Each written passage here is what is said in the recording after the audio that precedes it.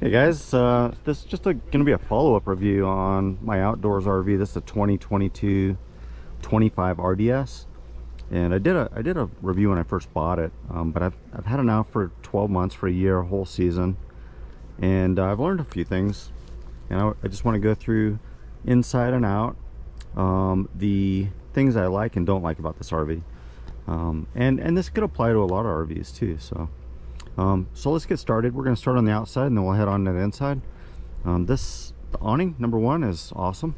And I don't know if you can see, but it rolls up into an armored piece, a shield there, and you can see at the very top corner it's unwound, and so it's protected really well. I think that's a great feature. You don't see that too often in a lot of RVs. It's got the little I got the lock. If you have an off-road vehicle or whatever, you can lock it up to the RV, and that's kind of a cool feature. I'm running 2 AGM batteries, and they're nice and tucked away in there. There's actually a light up here that comes in handy. You turn that on from inside the storage compartment. And one thing I do like is this little guy here for hanging your chain, so your chains aren't hanging on the ground. You can hang your chains up here and your cords and stuff, and that's a nice feature. The one thing that's, you know, it looks like it's a piece of metal, but that's actually plastic. But it's strong enough. It stays on there, doesn't go anywhere. It's a nice little touch. I haven't had any issues up here. I like the cap. It's got that fiberglass cap. Nice big storage compartments, and it's got this tough flooring in here, which is really good. There's LED lighting on both sides. I got my disconnect for the batteries. That little switch there turns that outside LED light on, and it's just, you know, it's a nice compartment. It's my jack tool, and there's plenty of room in there. Got my Zamp solar if you want to put another panel out here, and it's all set up. The controller's all in there and ready to go. Now, one issue I have had is on these doors, the screen doors have, on both of these doors, they've been binding up, right? So I've had to make adjustments to get those to work better, but that's been kind of annoying, getting those screen doors adjusted, but I got it done, so it's all good. No big issues out here. The fridge works really good. It runs on both propane and electric, and that's quite handy. There's a little fire pit hook up in here. If you open this door, there's just a little place to hook up a fire pit thing, barbecue, whatever you want. Everything else out here has been really good. It's got a 10-gallon gas and electric hot water heater, and I guarantee you will never run out of hot water with that thing. It's been really awesome. Coming around the back, nothing really major as far as any problems back here. Really super heavy-duty ladder, which that makes a big difference, having that nice heavy ladder. Those little flimsy ones don't hold up very well, but that ladder will always be good to go.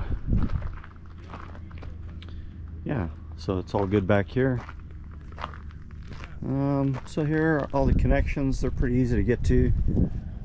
You've got your you know, various antenna connections, power. That's where you fill your water. Haven't had any issues with the slide out. Now, one issue I have had is on these back windows, and there's 2 of these, one on this side and one on the other side. They're identical, and this rubber strip, it came out one day and it was hanging down and just being held on by a little bit on both sides. So it just came down and came off, and I've had to get some silicone adhesive and put those back up, and that's on both sides. So that's probably a trend. I'd say if you had one of these, you'll probably see that. Like I said, the slide out works really good. I've got the oversized wheels on here, the 16-inch wheels. They've been really good, no issues with those at all. And you know, you put air on them. I never have any air pressure issues at all. Now, this is how you tell you got an outdoors RV. This is the shower, outside shower, and that's a 1-inch door. Now, most of your showers have the little cheap plastic door on most RVs, and I've had in my entire RV life of owning RVs, the only time I've ever had a freeze problem has been right here at the outside shower. And it froze up and cracked the shower head. Never ever in an outdoors RV, right? And probably because you got this big heavy insulated door. So it's just a nice thing on the outdoors. Now, I didn't ever think that these would be a good feature. You always just have to reach under and pull the handles for the gray and the black tanks, but these actually work really good. I thought they'd be kind of awkward, but they're not. They work really good. I really like that feature, so that's kind of nice. Underneath, everything's holding up real well. No issues. And yeah, you know, you got the black tank flush, and again, you got nice big storage compartment up in the front. I wish it had another little compartment somewhere that you can put all the stuff you pull out a lot of, like you know, your leveling blocks and wheel chocks and stuff like that. That would be kind of nice if you had a little dedicated compartment, because you're always kind of fishing around for stuff in these bigger compartments. But I've got it pretty well organized, so I've kind of worked around that all right. But yeah, you know, no big issues. It's holding up really well. None of the seams are coming apart. There's no leaks, there's no tears. I have pretty much no issues. So it's been really good. It tows really nice. So here we are. By the way, we're at Bruno Dunes. That's in the background there. You can see the dunes. And this is Bruno Dunes State Park in Idaho. So now that we've had a look at the outside, let's head on into the inside, and I'll tell you what I like and don't like in there. All right, here we are on the inside of this outdoor 25 RDS, and we're going to start with the dinette. Now, this is a big feature of outdoors, and again, going over what I like and don't like, I definitely like the dinette. It's awesome. I mean, probably the sturdiest, stablest table. Super well made, super comfy, and you know, I really like the view. The view window is super nice. You can get a good feel for it there. I love that, right? It's, you know, take advantage of the views where you're at. And again, we're here in Bruno Dunes, and that's a perfect view of the dunes out there. Lighting's real good. Air conditioning works real good. Those are all likes. The flooring is really good. Yeah, it's super durable. No issues there. Lots of storage. This makes into a nice big bed if you have guests. And you know, so you do have extra sleeping in here. Fire extinguisher, you got storage. Now for winterization, you just take this panel off to get to your hot water heater, and that's where you get to your bypass valves to bypass hot water heater. So that's real easy. Lots of plugs. Storage pretty much everywhere. Storage is not a problem. Now, looking at the kitchen, countertops are a definite like. Storage is good. You know, you've got drawers here. Got some storage here. Lots of big drawers. Big drawer down here. That's a lockable drawer, just like the two back there. Those are lockable. The oven's a nice big roomy oven. Right, and that's bigger than most RVs I've seen. That's all alike. I like the stovetop is actually metal. It's not a cheap junky stovetop, right? Electric ignition is standard. Really great stove. We got LED lighting under there. Nice microwave, no problems with that. Those are all likes. Cabinetry is awesome, right? No issues with that. Huge storage in here. I mean, it's deep and big.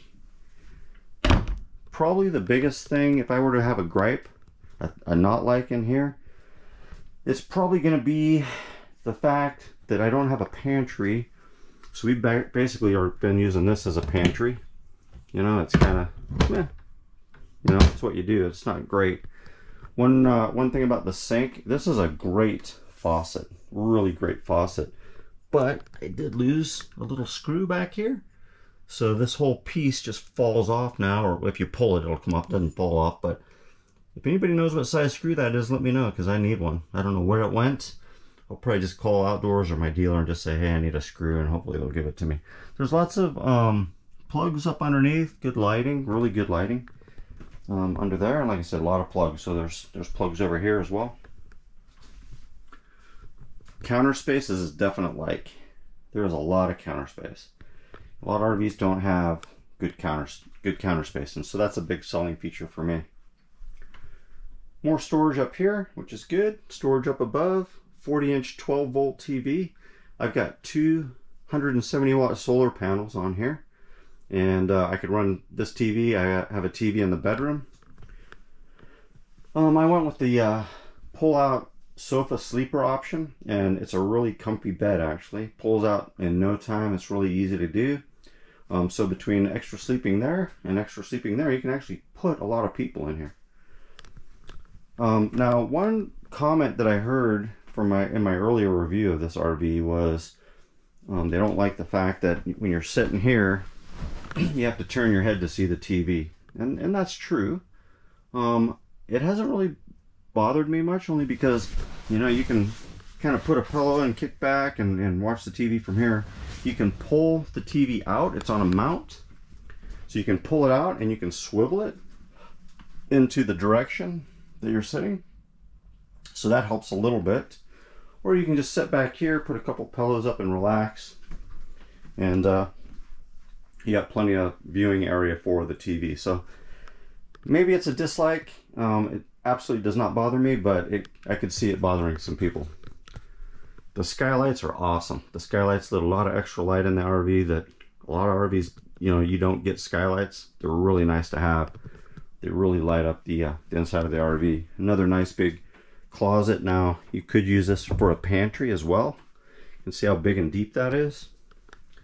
And another storage drawer down there. Like I said, lots of storage. Those are all likes. These little cup holders are handy. They flip up. They're durable. I don't see those breaking off anytime soon. They're really good. So pretty much all this is a like. I don't have any real dislikes in here. One thing that is probably on the dislike list is the furnace. The furnace, it's awesome in terms of putting out heat, but it is loud. I've owned RVs where the furnace is actually really quiet and really effective. This furnace is pretty noisy at night. You definitely hear it kicking on. Another thing that would be nice would be if they had, you know, a nice digital thermostat. These are okay, but you know, they're super hard to sort of get them fine-tuned, right? So not a great thing, but it's okay. It could be an improvement. The Fantastic fans, they are fantastic. And with the Fantastic fans, here's one here. It's down right now. I got 3 of these. And if you have the lid up, if you have them opened, you can actually be going down the highway speeds and leave them wide open. They're not flopping around like the flimsy little vents that you see on a lot of RVs. And there's a lot of adjustability. The fan speed, pushing air out, pushing air in. You can set it any way you want, and it just brings a lot of air through the RV. Fantastic fans are great. The fridge is really good. We've got a 8 cubic foot fridge, and they are, I mean, we never fill these things. I mean, they're just tons of room in there. Works really good. Keeps things cold, whether it's running on propane or on 110. Stereo system and speakers and all that work really good. There's lots of good lighting. Happy with that. That's all good. Coming into the bathroom. Bathroom's really roomy. Easy to get in here and change and, you know, do what you need to do. Another skylight. Tons of light in here. And the shower is really roomy and awesome. Now, the shower is probably one of the things that I have some issues with. One is when you turn the shower on. Now I've got an aftermarket shower head. That's a really efficient shower head. Those are really good, by the way. I just wish they made them in a brass color, right, to match everything else. But, you know, I got the standard head still. In case I ever sell it, I'll put that back on. But that's just an aftermarket shower head. But when you turn the shower on, one of the problems is it just blows water basically straight out at you, so you've got to turn it before you turn the water on, or get inside and close the door and turn the water on, because if you don't do that, it just blows right on out, like on your feet outside the shower. The other thing is I had down here, I can't see it, there's a seal that was under there, and it basically, there's one up on top of here. It just got all bunched up and messed up, and so I just took it out. Now I don't know if it's going to leak. I haven't tried that yet, but I'm hoping it doesn't leak without that. Otherwise I'm going to have to see how to get that back in there. So that seal was a bit of a pain. There's decent storage in here. Now you'll notice that there's no toilet paper holder, and the reason why is because it's in here, and I actually kind of like that. That actually works really good. All right, got plenty of storage in here. Porcelain toilets, works really good, no issues. Love the fact that you got a water pump switch in here, so you can turn your water pump on in here or out at the other panel out there outside. There's your fantastic vent light. Fantastic vent up here. Now, one thing I don't like, this is a big don't like, and that's that this is so short that you can't wash your hands in here without pushing them right up against there to do it. This needs to be about an inch longer. If that was about an inch longer, I'd be super happy with it, but as it is, that's a real pain. The little sink's okay. We just need more faucet so you can get your hands under there and actually wash them. So that's a bit of a negative there. Another plug in here, which is good. Plenty of hanging. That all is good. Let's head on into the bedroom. Now, I've had a problem where the door, you know, it's just an adjustment thing, but it won't stay, so that's just a thing. A lot of coaches do that. I've just got to get it adjusted. Now in here, we got another closet. This is really nice. All right, and another drawer. So a lot of storage in here, and you know, that's looking down the hallway. That's your fuse box. There's lots of USB ports on each side of the bed. You got plugs and USB ports. Fantastic air controller. You got your Zamp solar power. Now we can put up to 3 solar panels on the roof and another one out on the ground on the side of the coach. I think it's rated for like 550 watts, something like that. I'm running 340 right now. So it works good, gives you a lot of information. There's a big storage space underneath the bed. It just lifts up. There's 2 big compartments on either side of the bed for storage. Lots of room to set stuff. Super comfortable. You got lighting. Again, more plugs. Lots of storage. We have the 12-volt TV in here. That works really, really good. It's really nice. You can turn the lights on in here, and this is also a 3-way switch for your outside awning light. So you can turn it on here or at the control panel.